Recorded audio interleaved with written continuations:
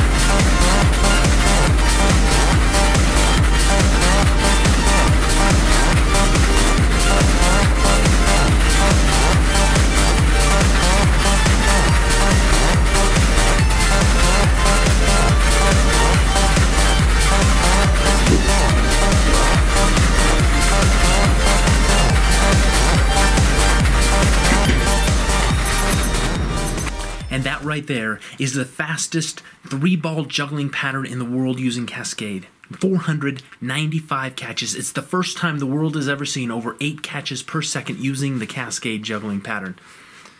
Next up, we have the fastest juggling in the world using the shower pattern. This is now accepted by Guinness. The record for most juggling catches in a minute with 3 balls, that stands at 502, and 3 objects, that stands at 466. Here we go. At the end at all? Or No countdown at the end. Just give me the time at that minute. Okay. And don't say it early. Yeah. Wait till the minute's up. Okay. All right. Witnesses ready.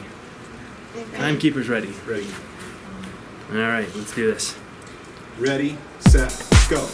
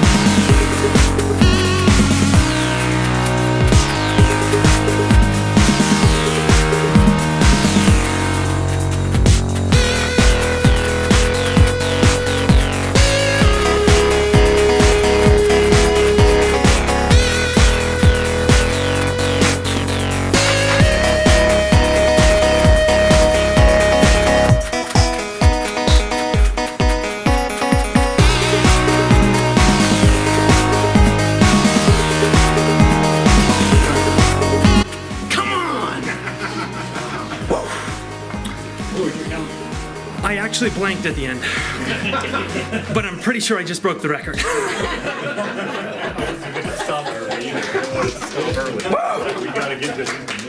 I'm gonna celebrate right there. All right, so we can now take this video. Oh, and doing that again would have been almost impossible because I have so much adrenaline running through my arms right now, they're about to fall off.